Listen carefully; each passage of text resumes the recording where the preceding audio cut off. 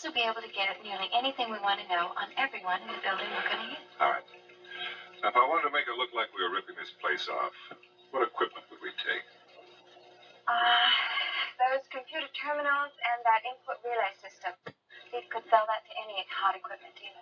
All right, get them unhooked. Make it look good. Start hauling them out to the van. How do you get the information from the computer?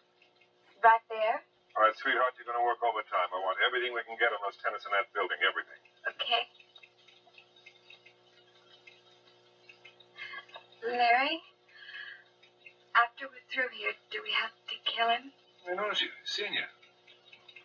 Leave him alive, and first thing tomorrow morning, bright and early, he'll tell the police that stealing that equipment over there is nothing more than a cover-up for what you programmed into the computer. I know, but he's a nice guy, and he's got a wife and kids. Things are tough all over. We're in a recession, have you heard?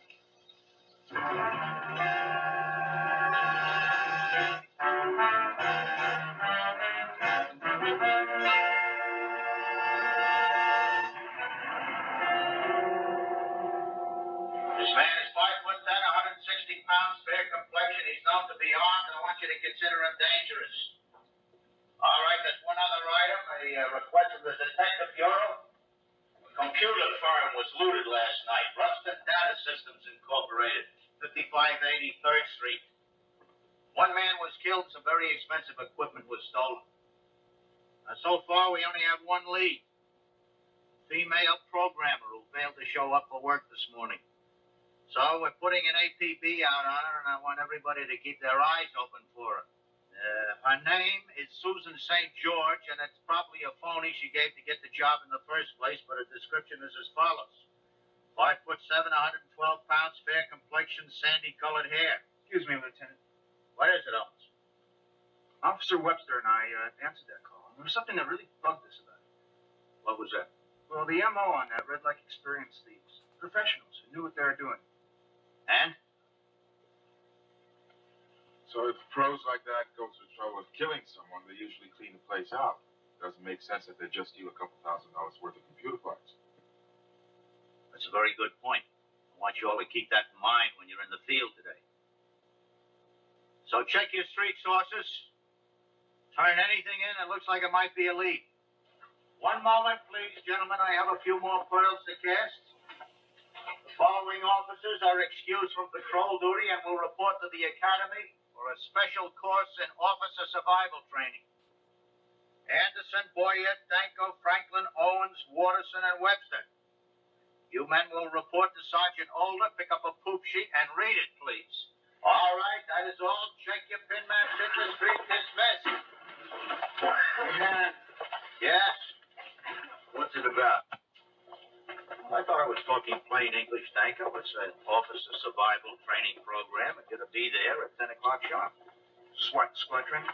That is correct. At the special invitation of the top brass, who, although you may not be aware of it, are worried about you and they want to protect your tender young hides. But what do we need combat training for?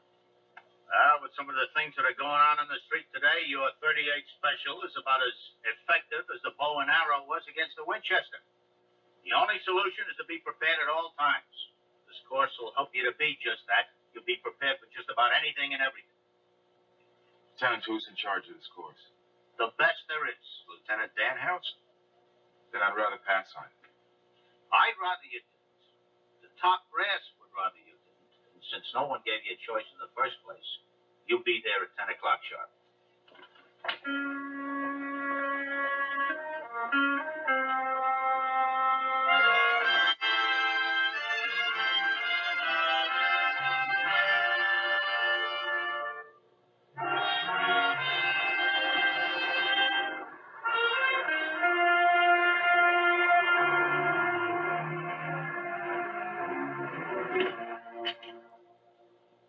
Whose building is ours? One on the right, the South Tower. I take it that means it's richer than the one on the north. Considerably. You can almost smell the money. It's going to be quite a payday. The biggest. Bigger than the yacht club hit? Dear Susan, there isn't a person alive in that building whose name doesn't end in at least 7 zeros. Who owns the rolls? That's one of our marks, Mrs. Helene Jameson. Who's she? she, Mrs. Lean Jameson of the Northeast Railroad Jamesons. Thanks to Susie's little computer, I know more about her than I do my own mother. She's got terrific merchandise, too. A couple of necklaces worth $100 each, diamond earring and bracelet set bought from Harry Warren Limited last year for the tune of $85 grand retail. We can fence that off at $25,000. What else? A couple of good strings of pearls we can get another $25 each for, and a dozen or so smaller pieces we can ship, what, 20, 30 grand of loose diamonds from those. It's 150 to 200 grand in her place alone. You have any trouble with the lease? Done. Welcome, my friends, to the South Town. All right. We move in tomorrow.